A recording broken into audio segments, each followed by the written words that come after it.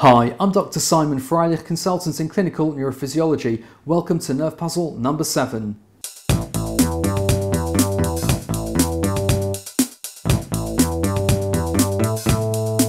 This case, as with all other cases, is purely hypothetical and any resemblance to any individual is purely coincidental. Let's start with the first case now. We have a 52-year-old gentleman who's a right-handed accountant. There is a 4-month history of tripping on curbs with weakness in the left leg and numbness over the left foot. There was an acute episode of back pain preceding all of it, and symptoms are present all of the time. There is no obvious wasting in the leg, however tone is mildly reduced when moving the left ankle. Power was reduced 4+ out of 5 on dorsiflexion and ankle inversion 2. Sensation was reduced to pinprick on the lateral leg and the dorsum of the foot. Let's consider the differential diagnosis here. Could this be an individual nerve lesion? Well, if we think about the peroneal nerve, we've got weakness of ankle dorsiflexion and we have got numbness on the top of the foot. However, we also have some tibial nerve fibre involvement as well, with weakness of ankle inversion and also numbness on the side of the foot too. Could this be a combination of the two? Well, yes, I suppose that is possible.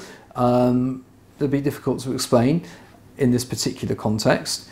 Could this be a higher up nerve lesion? Well, could it be a sciatic nerve lesion?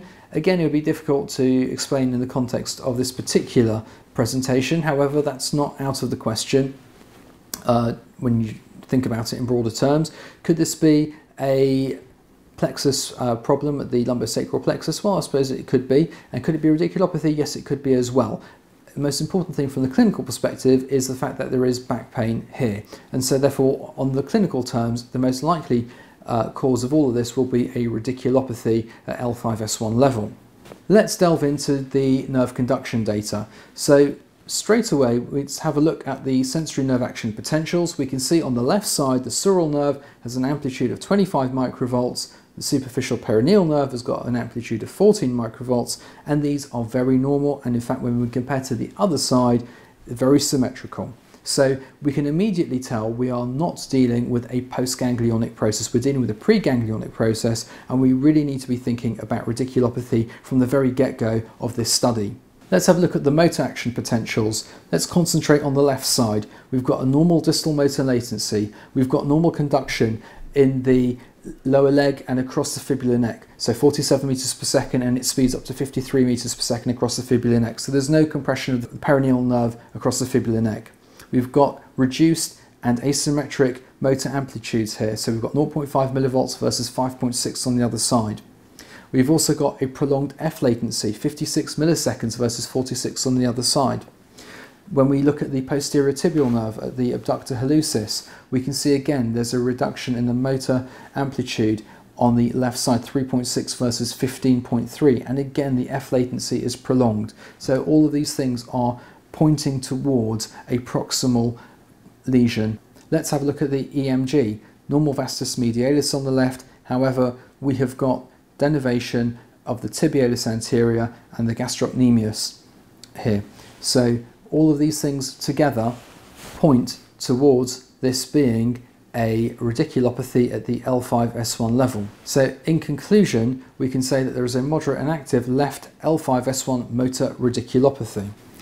Let's consider a number of clinical points here. The first one is whenever I have a patient who comes into my clinic complaining of numbness in the feet, I always ask as a first question, is it the same in both legs or is it different? Is one side affected more than the other?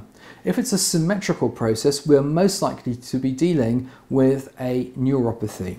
If it's asymmetric, on the balance of probabilities, we are most likely to be dealing with a radiculopathy. And then the next question is there any history of back pain? And almost certainly you'll find that this is going to be the actual cause.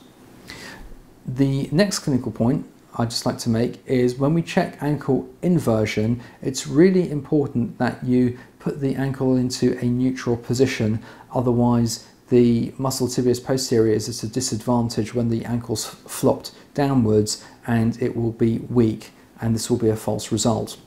There's another concept to get to grips with, which is the difference between radicular pain and radiculopathy. Radicular pain is pain in a dermatomal distribution, however there's no numbness, there's no weakness, and there is no loss of reflexes. Radiculopathy, by contrast, will involve numbness, weakness, and loss of reflexes in the associated dermatome and myotome.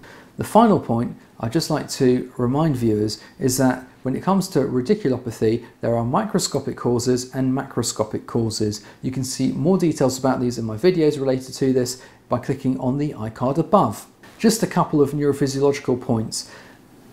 Pre- and post-ganglionic processes. If it's a pre-ganglionic process, the sensory nerve action potentials will not be affected. If it's a post-ganglionic process, then the sensory nerve action potentials will be affected, and that's how you can differentiate between a radiculopathy and the lumbosacral plexopathies, the sciatic nerve lesions, etc. The next point I'd like to make is that the superficial perineal sensory nerve action potential can be a little bit of an exception to this rule because of where its sensory ganglion is sitting in relation to the foramina and where it might be getting a little bit compressed within the process of a radiculopathy. So sometimes you can see a mild reduction in the sensory nerve action potential of the superficial perineal nerve in a L5 radiculopathy. However, it should never be absent, and if it is truly absent, then you've got to be thinking about other processes.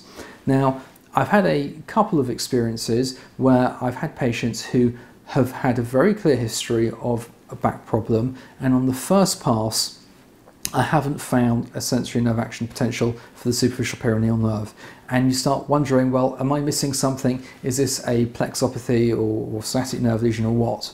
And invariably what I have found is you just need to go back and check it again. Make sure that you've prepped the skin properly. Use perhaps a mild abrasive, for example, New Prep, and just clean the skin down. Perhaps use some alcohol, Steretal wipe, or some soapy water just to clean down any residue on the skin. If there's any greases or oils, again, really important to try and get rid of those.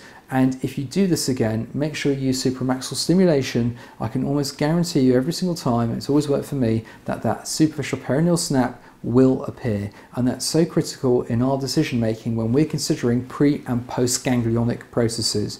So those are just a couple of hints and tips as to what to do in that scenario. So I'd just like to thank you for watching this video. I hope you found it useful. Please do support this channel by liking, sharing and subscribing. It's really important. It really helps the SEO for this channel. I hope to see you all in the next video. Thank you very much.